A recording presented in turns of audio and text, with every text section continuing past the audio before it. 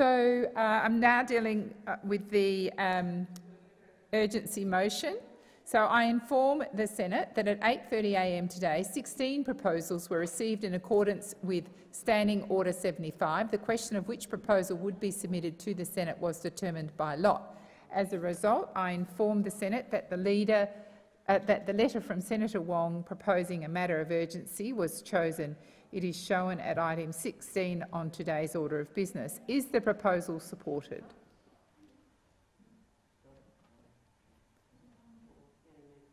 Yes, I believe it is. Thank you. I understand that informal arrangements have been made to allocate specific times to each of the speakers in today's debate. With the concurrence of the Senate, I shall now ask the clerks to set the clock accordingly, and I call Senator Marielle Smith. Deputy President, I rise in support of the urgency motion moved by my colleague Senator Wong, and urgent it is. Deputy President, you don't put your hand up for public life unless you believe that when you get to a place like this, when you take a seat in a chamber like this, that your voice will matter, that your words will matter, that they will have influence, that they will have meaning, that they will have impact, that you can use those words to help lead our nation, to help lead your communities, to be a leader, to influence, to engage. And, Deputy President, I truly believe that most people who put their hand up for a seat in this chamber or in the other place are trying to use their voice for good, who believe in the impact of their words, who believe in the impact that their words can have. But at the moment, in this place and in the other place, too many of our fellow senators aren't using their voice to lead, aren't using their influence to lead, but are undermining leadership, undermining what it means to be a good leader. We're at a point of time in our history where reliable information matters more than ever, where science matters more than ever, and where, when you undermine science, you undermine good information, you undermine information which will keep people safe, which will keep them healthy, which could actually keep them alive. When you undermine that information, when you undermine that science, you put people at risk, and we must call it out. We must call it out in this chamber, we must call it out in public, we must use our voices to do that, to call out those who are seeking to undermine our response to this pandemic, to frighten, to incite fear, to spread misinformation. No one wanted this pandemic. No one was prepared for the devastation and destruction and it has caused, not just in Australia, but around our world. Around our world, the millions of lives lost, the families devastated, communities devastated, nations devastated, lives destroyed, livelihoods destroyed. And for too long, we were completely vulnerable to the devastation the pandemic was caused. But then entered science, then entered the incredible men and women who worked tirelessly around the clock to deliver a vaccine. And how lucky are we? How lucky are we to have science? How lucky are we to be the beneficiaries of their work?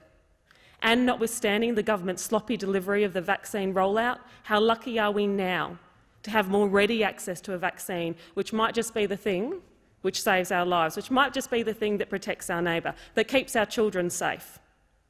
And to be able to do that, to be able to keep the people we love safe, that's a blessing and it's a miracle of science, and I am so grateful for it. I am double vaccinated. I am gratefully double vaccinated. Just like 77% of my fellow South Australians aged over 16 who rolled up their sleeves as well to get vaccinated, to keep our community safe. Deputy President, I put my hand up for public life to use my voice to lead in my community, to serve my community. But there are people in this place who are using their voice to spread toxic fear and misinformation which puts their fellow Australians at risk, encouraging misinformation that can turn to vaccine hesitancy. And we need to call it out. And not just those who are engaged in the explicit peddling of misinformation and disinformation, who are explicitly doing this to their fellow Australians, explicitly undermining our response to this pandemic, but those who are also dog-whistling, playing in word semantics, which seek to undermine this rollout, which seek to undermine our response. The consequences of this misinformation are real and they are personal. When they encourage vaccine hesitancy, when they create fear, they risk the health and well-being of not just individuals but communities.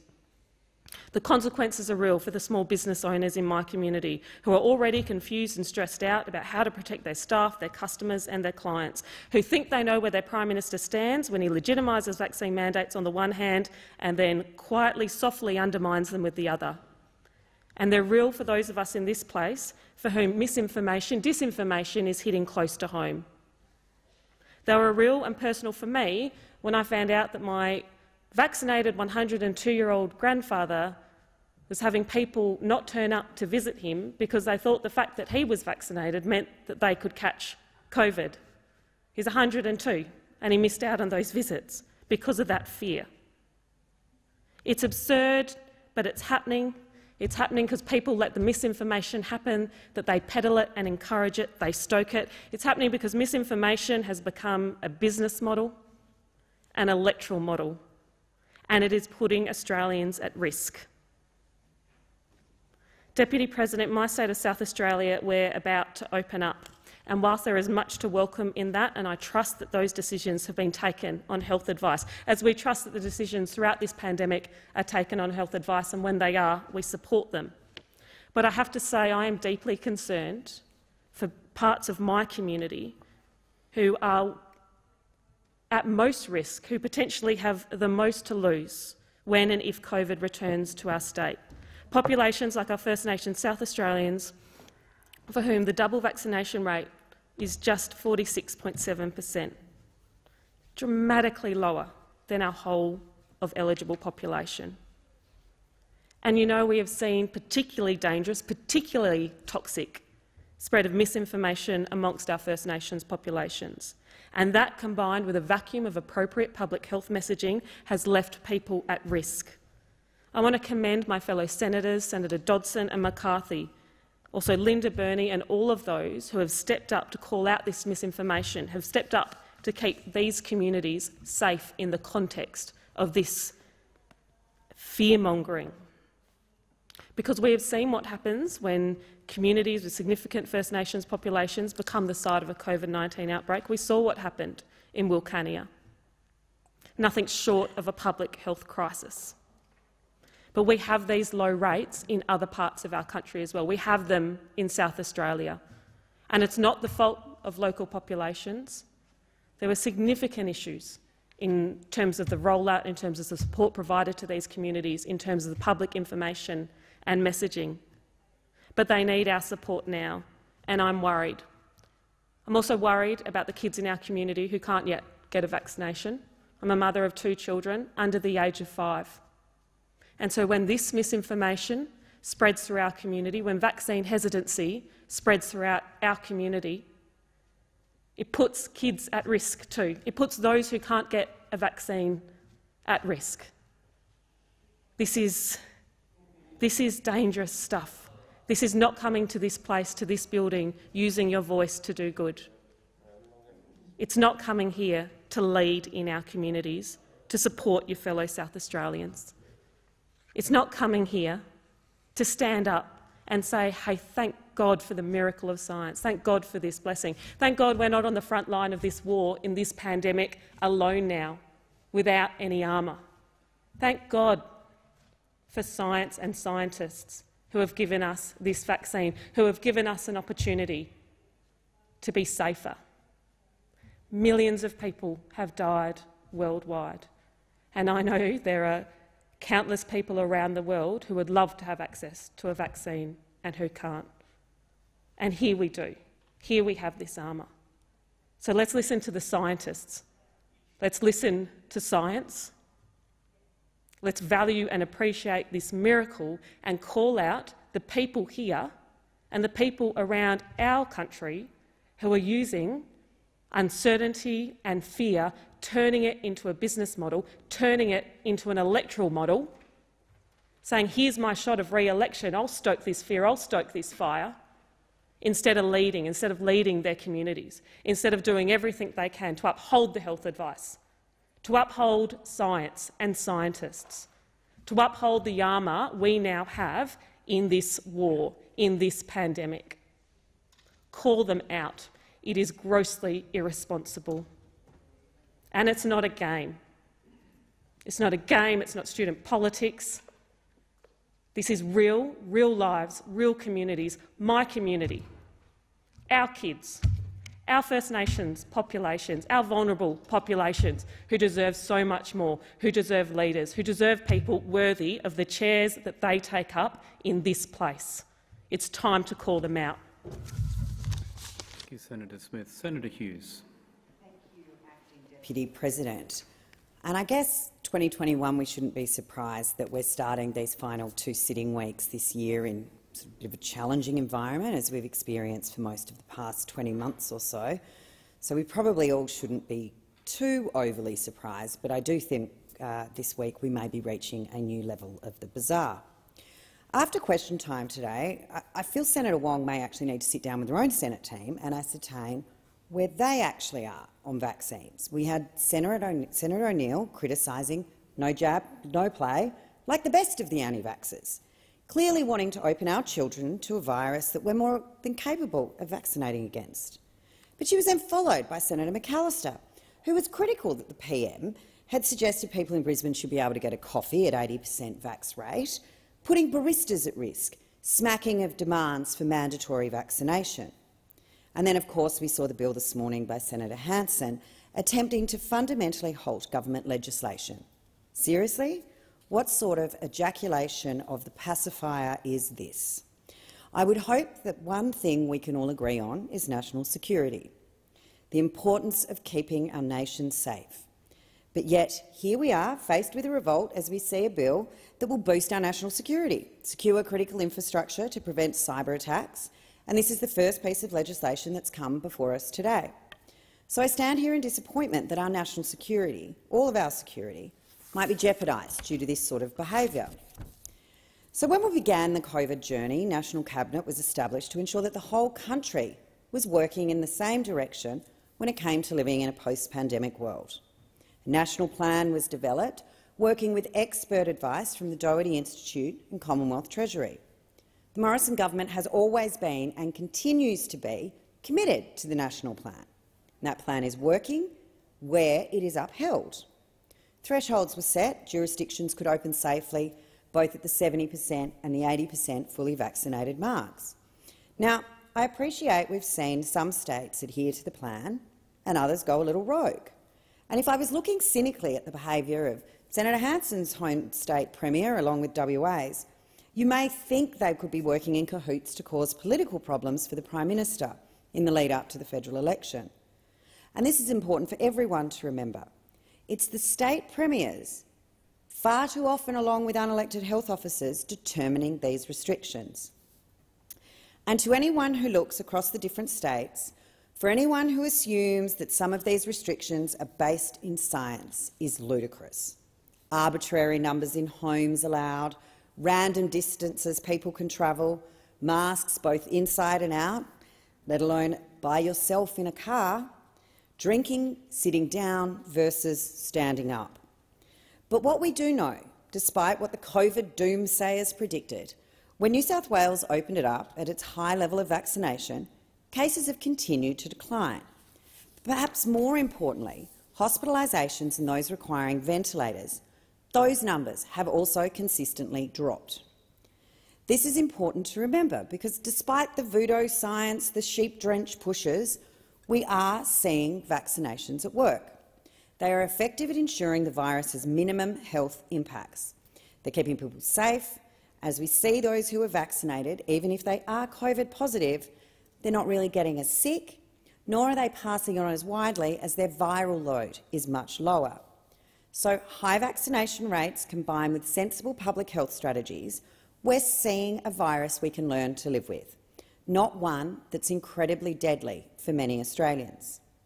Now, I do understand that everyone in the Australian population, pretty much across the board, is over it. They want government out of their life.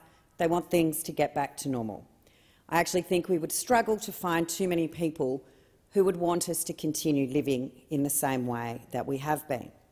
We all want to see kids back in the classroom, our teenagers and young people to experience all we did when we were young, for families to be able to get together, for businesses to be able to operate as they best see fit. And in fact, as of yesterday, every single state has reached over 80% first dose, and in fact all are over 70% fully vaxxed. So it is time for restrictions to be rolled back. And this is something every Premier has agreed to in National Cabinet.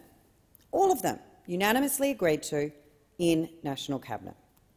The performance art that's being conducted by some state premiers clinging to relevance, or even more concerning, those with hospital systems already overwhelmed without a COVID case at all, are now working actively against the plan they agreed to. But we do also need to remember that at no point has the Morrison government mandated vaccines. We've always said that it's up to the individual. And whilst we've never hidden our desire to see as many Australians as possible to get vaccinated, we've never demanded they be compulsory across the board. There are, of course, exceptions, those in certain aged care and health settings, but this also is not anything new. This is something that has occurred previously around the flu vaccine. And we want to protect and continue to protect those vulnerable communities and keep those and those that work with them safe. And I think, as Senator Lambie actually so perfectly put it together this morning, mandatory flu vaccines have been around since COVID was nothing but a sparkle in a bat's eye. The ability to mandate is driven by states, and while some states, such as my home state as New South Wales, has set a date where those who've decided against the vaccine will open up to them, it still will be only around 4 to 5% of people over 16, a very small majority of people who will not have received a first or second dose of vaccine. So once you get there to 15th of December for us, you will be free to do as you wish. And on top of that, those that have decided to remain unvaccinated will be able to access, should they require a health system funded by all taxpayers, should they require hospitalisation or a ventilator. We need to learn to live with COVID. It should be something similar to the flu, and it's the vaccines that can allow this to occur. So at that point, 95% fully vaccinated, I do think we should also see the end of QR codes and mask mandates. We need to return to a pre-COVID life. Freedoms should be returned without any restrictions. But many of these restrictions are being put in place under state health orders. And I note that some of the people who supported the bill this morning were also some of the strongest advocates in this place for states' rights and keen to ensure respect of the Constitution. Yet seemingly some were happy to overrule, override and, quite frankly, overreach across the states. So it's important to remember, for those in Queensland and WA in particular, elections have consequences.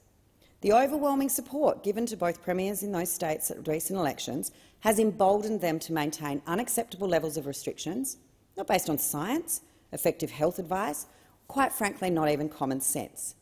But the rest of the country should not be put at risk with this unacceptable behaviour and threats because a small percentage of the population can't get a coffee. As we've all come to know far too well, states and territories have a large degree of autonomy to conduct their own affairs under the Australian Constitution, the ability to implement public orders amongst them. There has been significant overreach by premiers, and I'm not denying that at all. I think the restriction of movement throughout this country has been extended beyond belief. I think it's a little crazy, in fact, that we're all sitting here, set up in split seats, mask mandates in Canberra, the most highly vaccinated jurisdiction in the country, in fact one of almost in the world. I do think businesses should have the right to refuse entry or service to those who decide to remain unvaccinated, not those who have legitimate medical grounds, but those who oppose the vaccine as they don't support vaccines. I have zero tolerance for anti-vaxxers, and I've been dealing with them and a lot of those people for a lot longer than many others in this place. There's nothing like being the mother of a newly diagnosed son with autism to be told that I caused it. I gave it to him because I'd had him vaccinated. It's wrong, deceitful and incredibly upsetting. but these people have permeated autism groups for years, written articles and diverted more money away from autism research than anyone else. Also, we can debunk time and again the work of a struck-off and disgraced physician. I've spoken up against these people since coming to this place and have received the most vile abuse, including threats to myself and my family. These people are abhorrent, their views are ridiculous, and no weight should be given to them at all. We have such a high voluntary rate of vaccination. We should maintain the national plan to reopen, the easing of restrictions. We should have no mask mandates, no QR codes. We should have unrestricted quarantine-free travel across our country, and businesses should be able to operate in the way that they feel they are best able to do so. I want to see the end of COVID like so many other Australians. I want to be able to visit friends I grew up with in Adelaide and Perth. I want my son to see his godmother in Queensland and my daughter to see her godparents in Adelaide. We need to let the national plan continue to roll out. Time has expired. Senator Hughes. Senator Steele-John, remotely. Thank you, Acting President. Vaccines and vaccinations save lives. They are one of the most powerful tools in our public health toolkit to fight this virus and to protect our community. And as community leaders, we should be encouraging people to get vaccinated. We should be sharing information about the opportunities to do so. And we should be focused on holding the authorities to account, the governments, both state and federal, for creating those opportunities and incentives for people to get vaccinated. Now, the story of Australia's COVID times is a story dominated by the success of the community in coming together, to act in community-minded ways to limit death and harm, transposed against the failure of the Morrison government. It is now conclusively known that our government had the opportunity, the Liberals had the opportunity, to order more vaccines earlier, and they didn't. The three key elements of a successful vaccine rollout, whether it be for COVID-19 or any other disease, are communication, coordination, and supply. Now, in each of these areas, the federal government, the national government, is the most important actor. They have the most levers to pull to get the work done, and yet the Liberal government failed. They failed disabled people, particularly actively deprioritising us when the extent of their mismanagement became known. And they have failed time and time again to take the simple steps being modelled all around the world to get vaccines to people proactively and get them that protection. What we saw last week was a continuation of the Liberal failure in this space. Not content with failing to get the vaccines when we needed them, not content with taking away the supports that people needed to follow the health advice and keep the case numbers down, the Morrison government last week failed its final test, the test of moral character,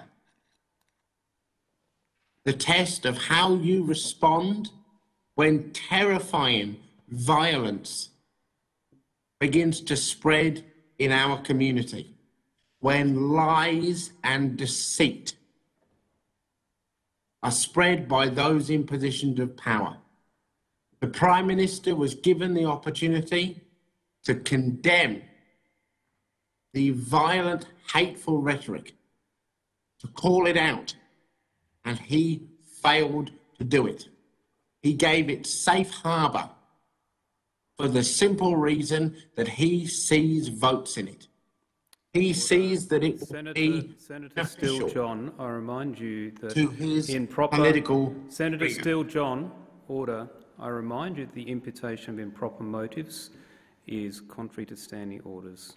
I'd ask you to recall that in your remarks. You have the call. It was quite clear that the Morrison government's political agenda in relation to reacting to that violence in our community was motivated solely by a belief that there is votes in it for them should they double speak to these people, to these movements. It is one of the most profound displays of political cowardice in the nearly 10 years of a government which has been dominated by moments of failure when it comes to moral questions, failures of leadership. In fact, should the biography of Scott Morrison, the Prime Minister, ever be written, it would be rightly titled Failing Upwards, the Scott Morrison story. Now, at this moment, what is needed is honesty from community representatives, not a callous attempt to win votes on the eve of an election, which is what we are seeing from this government in its final desperate days.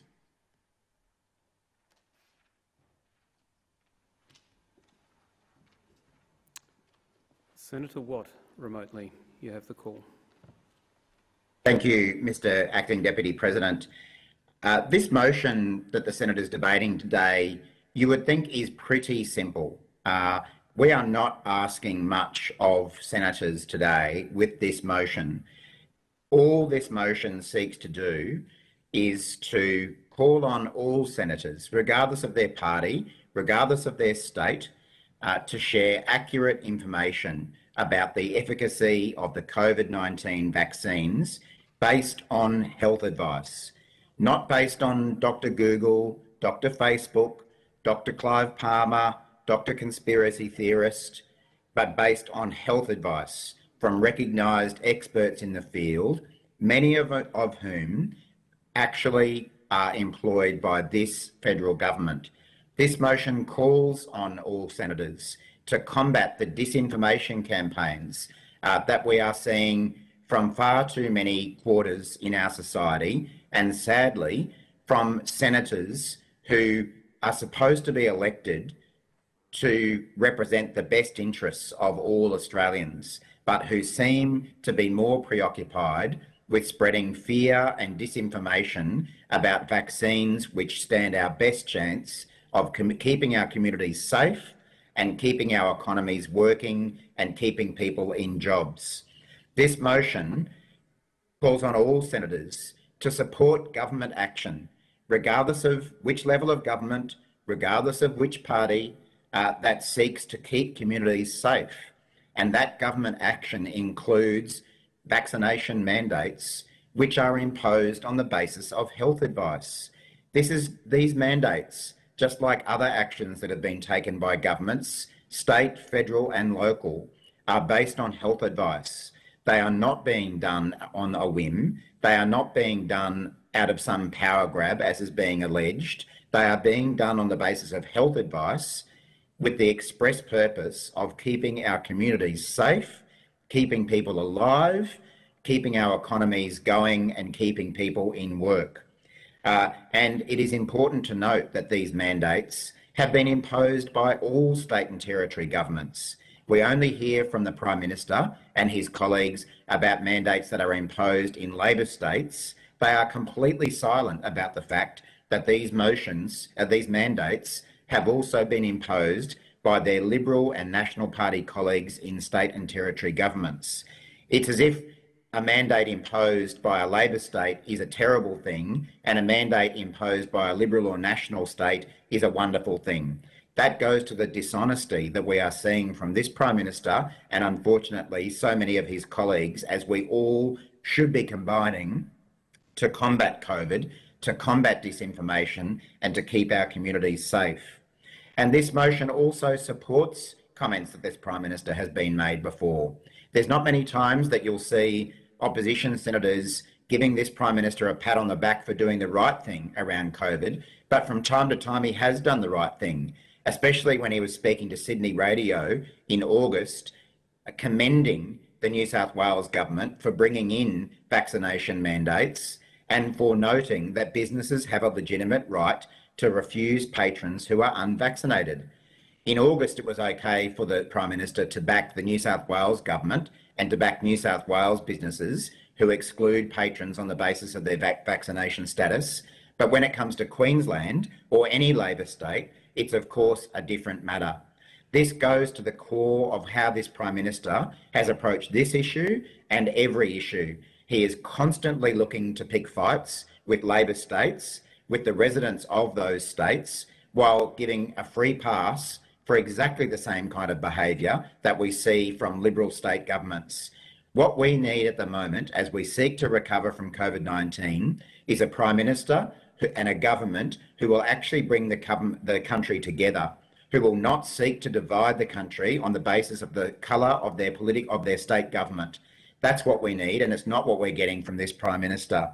Now, I'll be interested to see how this vote goes on this motion, because we've heard a lot from a couple of senators, particularly Senators Hanson and Senator Rennick, who, along with their colleagues over recent weeks, have been promising Australians who support their position on mandates that they won't support government legislation and they won't vote with the government over this fortnight. Well, here is another test for Senator Hanson and Senator Rennick to see whether they're actually their word means anything. If their word means anything, they will continue to vote against the government just like they promised to do. Has expired. Senator Canavan.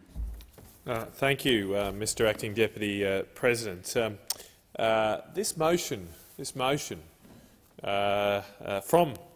from the party that used to be called and known as the Labor Party shows completely that the Labor Party have completely deserted protecting workers' rights. They no longer give two hoots about the rights of workers to work, the rights of labourers to work. It is no longer a Labor Party. They should get it over with, change their name to the Woke Party, get it done, because they are not representing labourers, they are not representing workers, they are not even representing unions.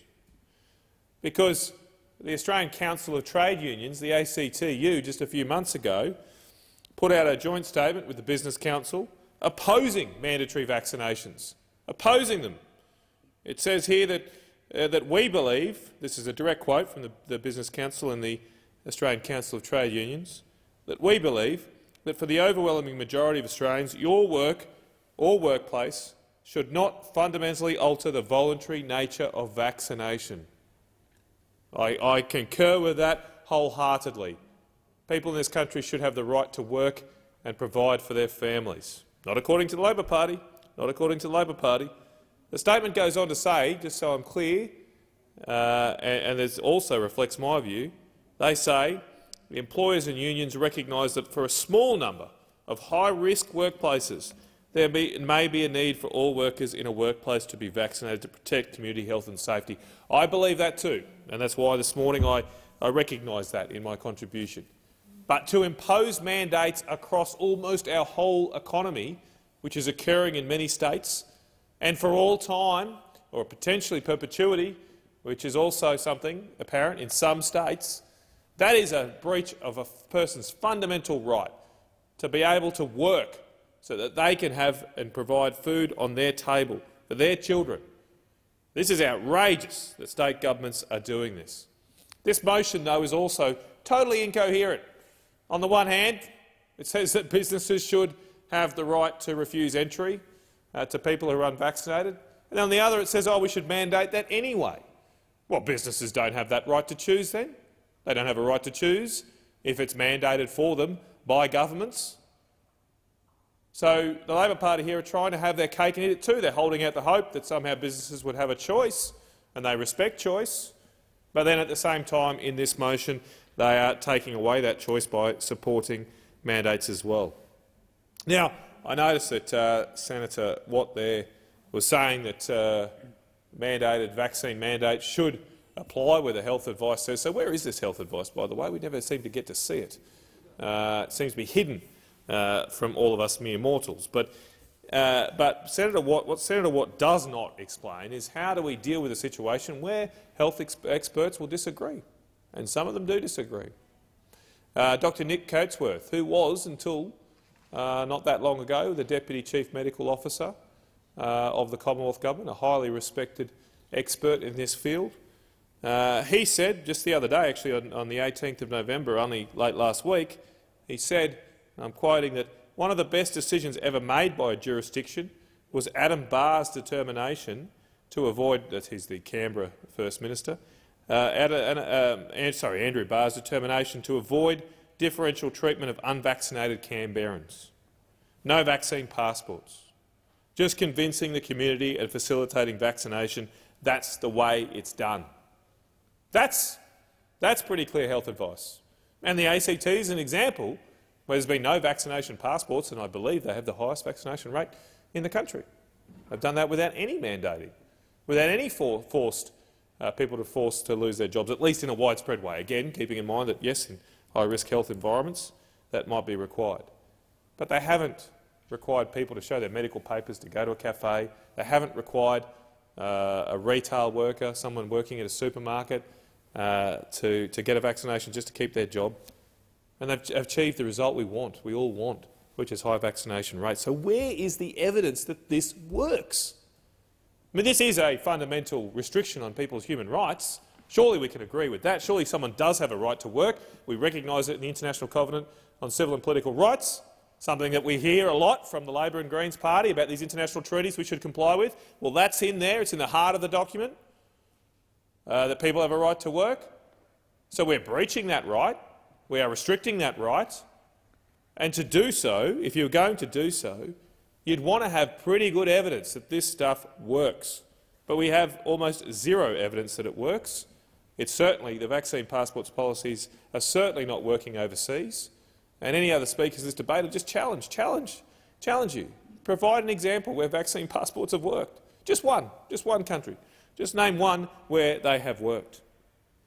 But look, I want to be clear that even if the health advice, which is not, but even if the health advice were all in one direction for vaccine passports, we cannot give up our responsibility to make decisions on these fundamental issues just to people who are expert in one narrow field, because these issues go beyond much more than just the coronavirus or health issues alone. They go to fundamental human rights, and therefore it is incumbent on us not to outsource our decision-making, our responsibility to weigh up evidence and advice for the best interests of the Australian people, to protect their rights, to make sure we remain a free country.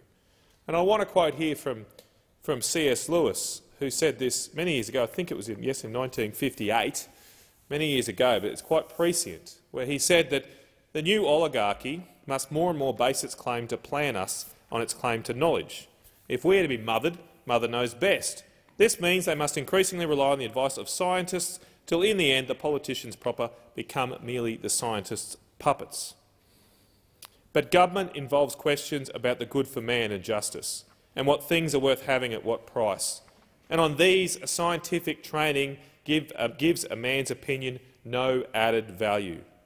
Let the doctor tell me I shall die unless I do so and so, but whether life is worth having on those terms is no more a question for him than any other man. That is a succinct summary of what we used to consider freedom in this country and right around Western civilisation. That it was up to each individual was sovereign to decide what was important in their lives. That it was not for a centralised government to dictate what they should do with their life, with their lifestyle, with their diet, and certainly not with medical procedures. But that is what we're doing here. That is what we're doing here. And the Australian people have worked this out. The Australian people have worked it out. That's why you see hundreds of thousands of people on the streets, and they're not all unvaccinated people. There are plenty of people like myself who are vaccinated that will fight and protect the rights of other Australians to make a different decision. There are thousands of people who we've never seen protests like this in this country, and they've been almost overwhelmingly peaceful protests, probably the most peaceful protests we've ever seen in this country. And now we have people wanting to silence fellow Australians. We have the Labor member for Keppel, near where I live, wanting to refer our local mayor to the Triple C in Queensland because he had the temerity to vote against the Queensland government's draconian vaccine mandate laws. This behaviour is reprehensible. To try and silence an elected official through threats of referral to what are otherwise should be corruption-making bodies, corruption-investigating bodies, is a low point for the member for Keppel there in central Queensland, and that's quite an achievement for her based on her previous conduct. There were over 2,000 people in Yeppoon on the weekend campaigning against these mandates. I know many of them. I can vouch for the fact that they're not far-right extremists. They're not radical extremists. They're not fringe elements, as the Queensland Deputy Premier tagged them last week. They are upstanding men and women in our community, many of them business owners, many of them involved in voluntary organisations, who are just trying to defend the right of people to earn a living and not be forced to undertake a medical procedure. They do not deserve their own Member of Parliament in Queensland seeking to bully and silence their mayor from standing up for them. I applaud the work of the Capricorn Coast, the Livingston Shire Council on the Capricorn Coast last week. They stood up as one and voted unanimously against these vaccine passports. And it's about time that the Queensland Labor government actually listen to the people of Queensland. It's about time they discuss these matters before running off dictates in Brisbane that tell us how we should live up there in central Queensland, because I tell you what, people up there do not want their freedoms taken away. They will not back down on this fight. They will continue to support all of our fellow central Queenslanders to make their own decisions, to work to provide for their family and ensure that we do not lose the free country we were all born in. Thank you. Senator Roberts, remotely. Thank you, Madam Acting Deputy President. Senator Wong's motion clarifies the voting choices on offer to the electorate at the next election. Senator Wong has made it clear that under an Albanese-backed government, there will be no place for democracy. There will be no place for freedom of speech. There will be no place for independent thought. There will be no democracy under a government that the Labor Party leads. There will only be mindless conformity. The very nature of the Senate is to bring together representatives with different opinions based on different life experiences, education and origin. Such a debate will necessarily leverage opposing facts and opposing interpretations of facts, and through this process is more likely to arrive at the truth. Data and truth lead to sound, sustainable policy decisions. With this motion, Senator Wong is demonstrating why a Labor-Greens government so seldom makes good policy decisions, as we saw in the last Labor-Greens government. Echo chambers do not make for good government. One Nation will defend our democracy and our right to free speech. We will continue to advocate debate on the issues of the day, including COVID injections. And we will continue to call out unelected bureaucrats with massive financial conflicts of interest. Australia is not a corporate dictatorship, no matter how hard Senator Wong and this parliament try to make it one. On the weekend, 500,000 Australians demonstrated what they think of Senator Wong's motion.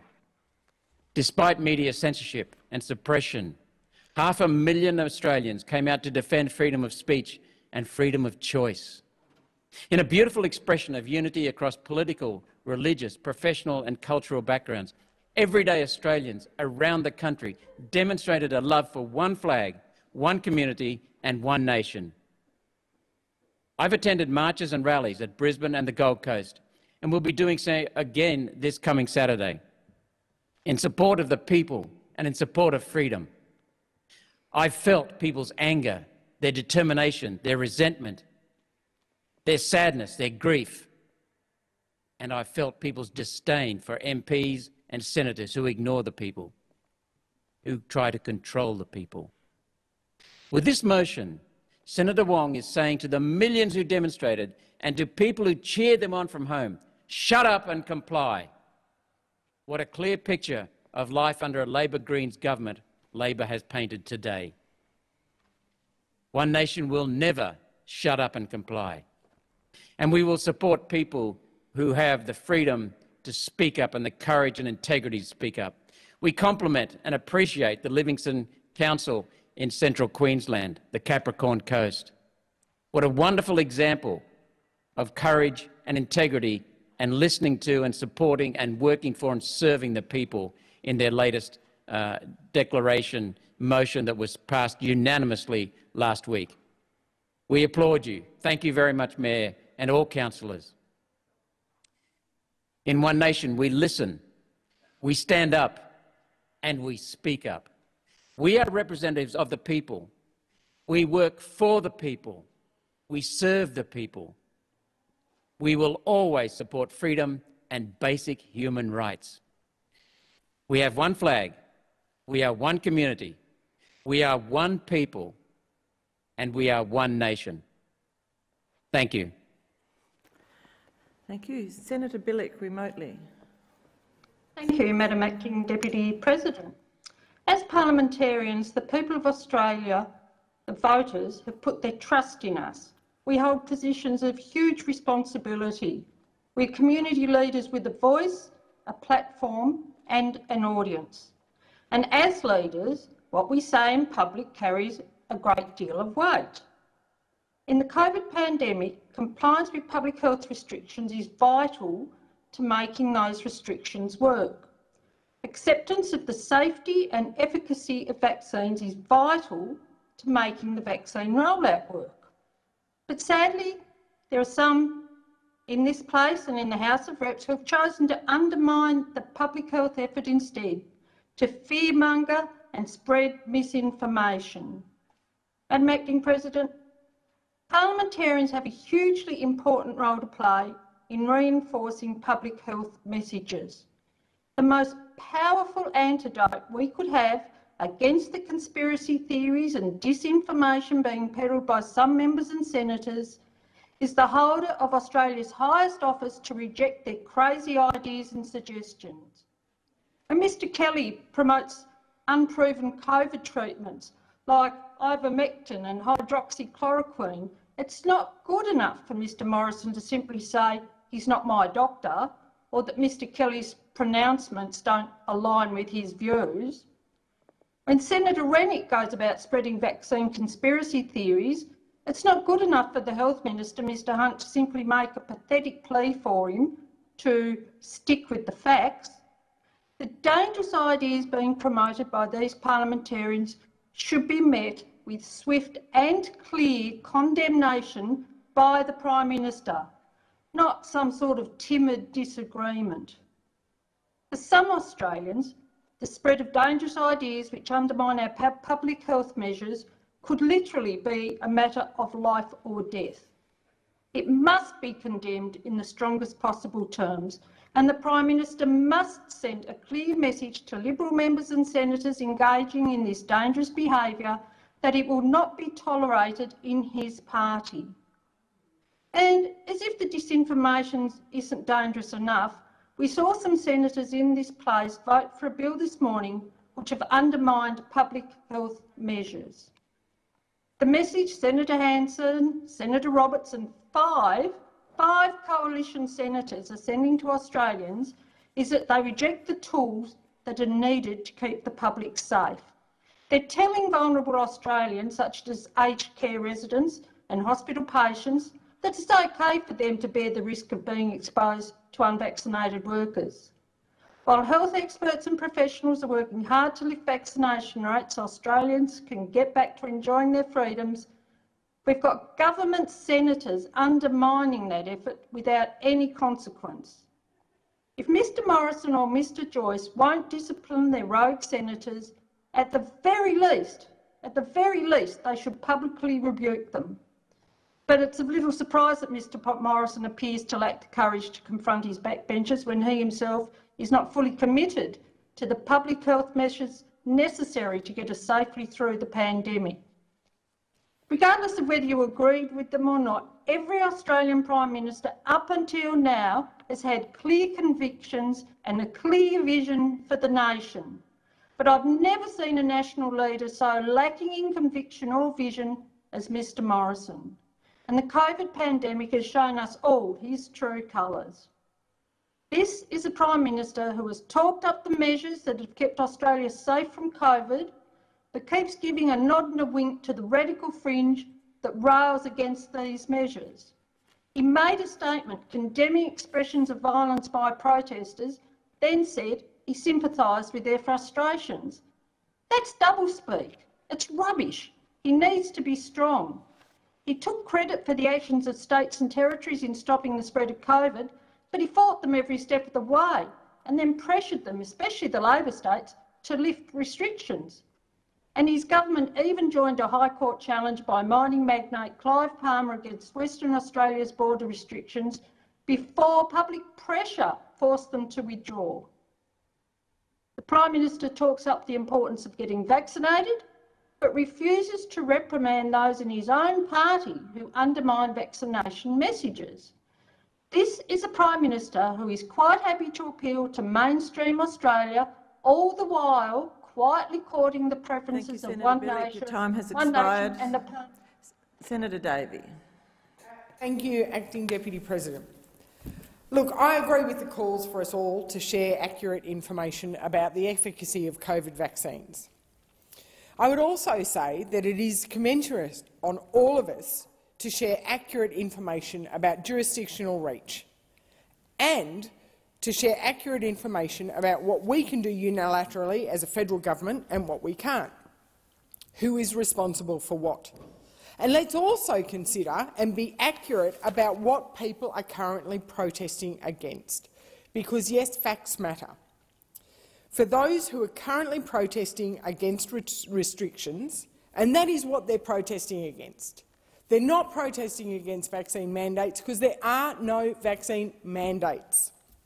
They are protesting against restrictions based on vaccination status and differential treatment of those who are or who are not fully vaccinated. Those restrictions have been put in place by the state and territory governments. These are state and territory decisions under state and territory laws. They are following their public health orders. It is not the Commonwealth Government's place to be able to usurp those.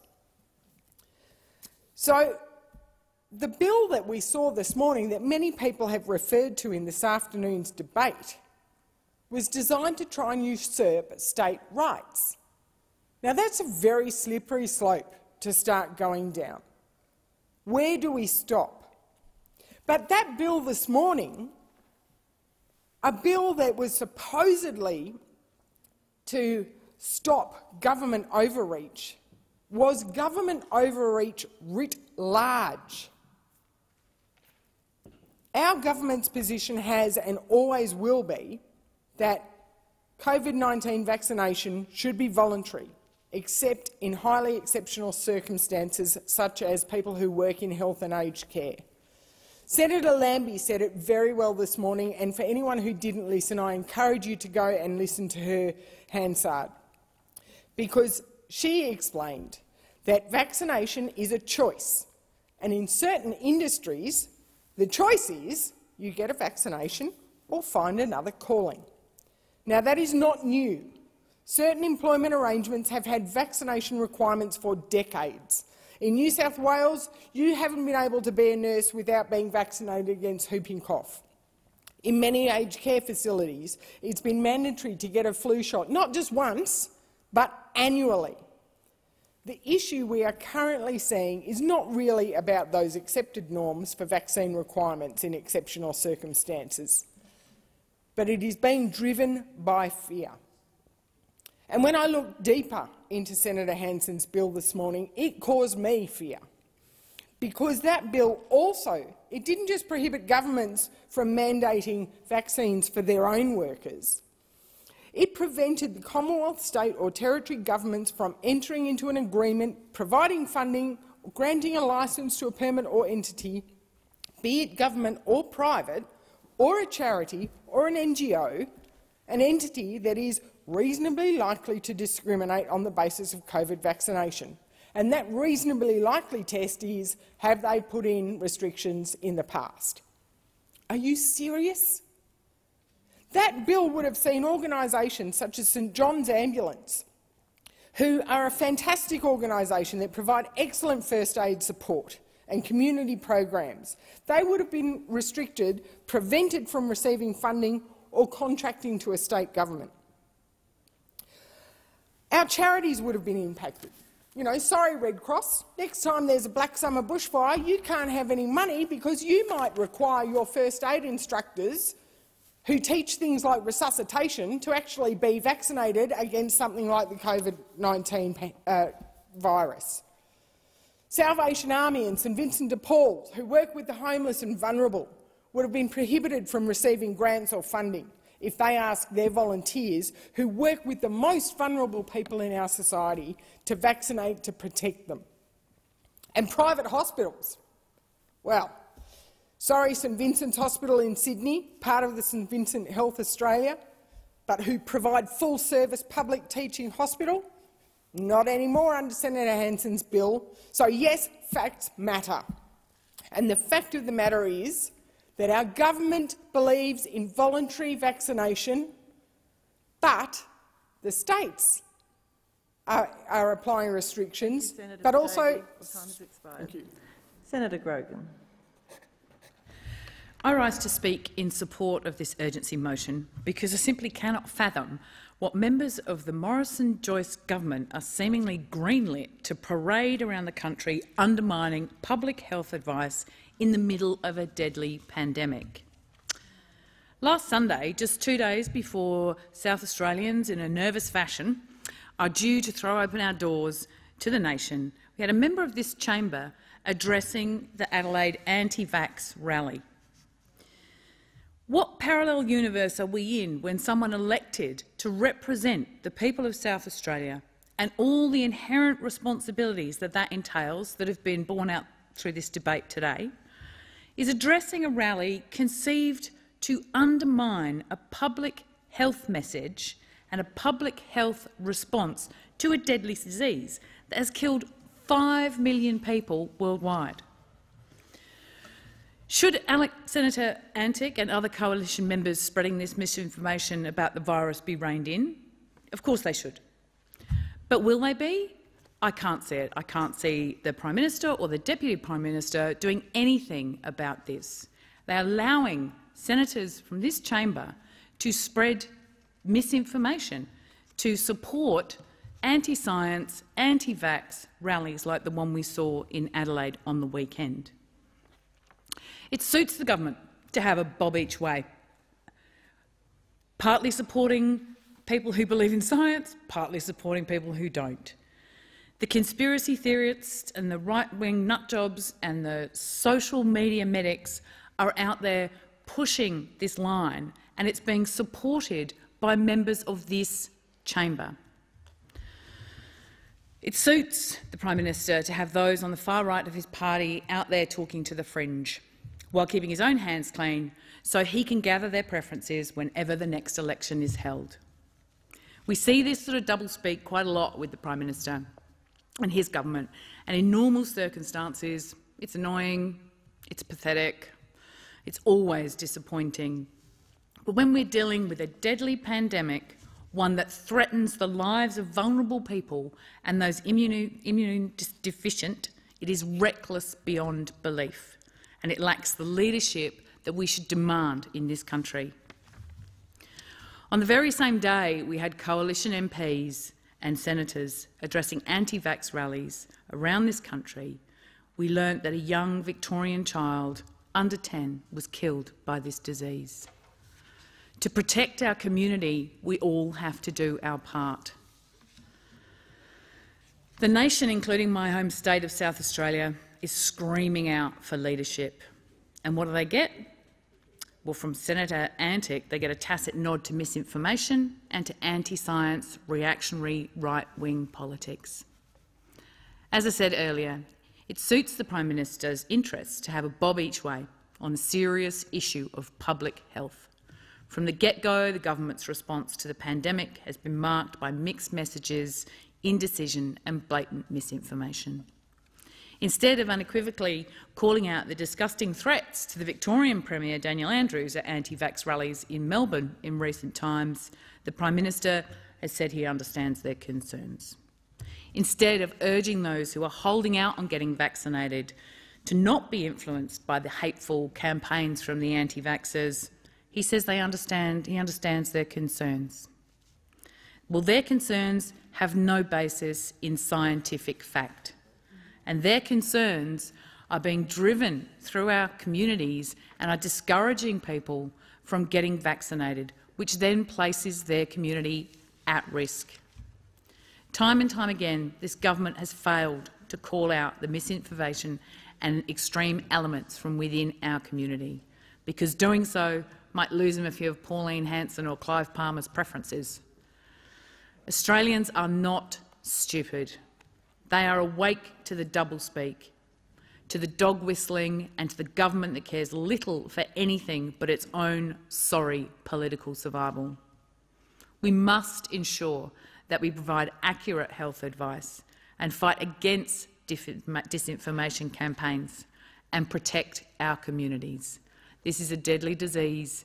Herd immunity is a useful tool in fighting these diseases. It helps us protect those who cannot be vaccinated for medical reasons and helps us keep our communities safe. Thank you. Thank you. So the question is that the matter of urgency moved by Senator Wong be agreed to. Those in favour say aye. Those against say no. The ayes have it. Thank you.